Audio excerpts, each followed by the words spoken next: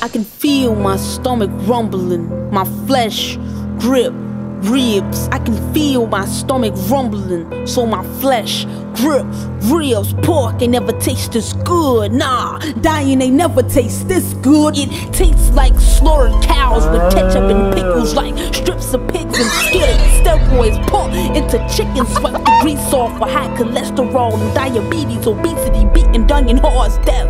It never tastes this good.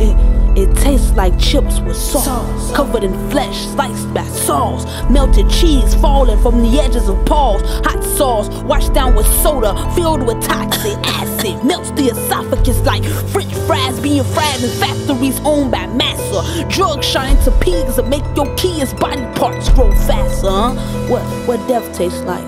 Death tastes like eating the dead. Like shredded lambs with onions and tomatoes wrapped in pita bread. Why eat to live when you can live to eat?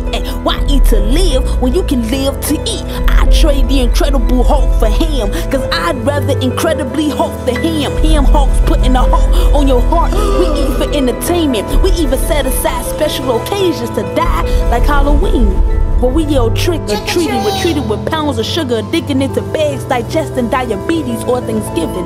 Or we give thanks to high blood pressure. Give me some of that kidney failure on the side. While pounds rise, we're thankful for suicide, cause it tastes good. See, we want something quick and easy, something fried and greasy, something spicy and cheesy. We eat from our enemy's table, call this the Last Supper, supporting suicidal bites on bitten breasts on plates for pets I passed over. See salads and Passover, eat like it's Passover, then get sleepy and pass over, cause death tastes good.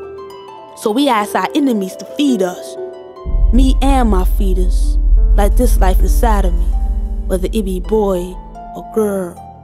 Lie in the stomach where death surrounds him. Get his ass prepared for the real world, cause death tastes good.